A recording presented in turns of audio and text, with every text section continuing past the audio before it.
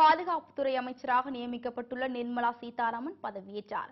கடந்த 3ஆம் தேதி பிரதமர் நரேந்திர மோடி தலைமையிலான மத்திய அமைச்சரவை 3வது நாளாக மாற்றியமைக்கப்பட்ட போது தமிழகத்தைச் சேர்ந்த நிர்மலா சீதாராமன் மிக முக்கிய துறையான பாதுகாப்புத்துறை ஒதுக்கப்பட்டது. இணையமைச்சராகவே இருந்த இவர் தற்போது கேபினெட் அமைச்சராக பொறுப்பேற்றார். முன்னாள் பிரதமர் இந்திரா காந்திக்கு பிறகு பாதுகாப்புத்துறையை கையில் ஏந்தும் 2ஆம் பெண் அமைச்சர் என்ற பெருமையை நிர்மலா சீதாராமன் பெற்றுள்ளார். இந்நிலையில் பாதுகாப்புத்துறை அமைச்சராக முறைப்படி இன்று பொறுப்பேற்றார்.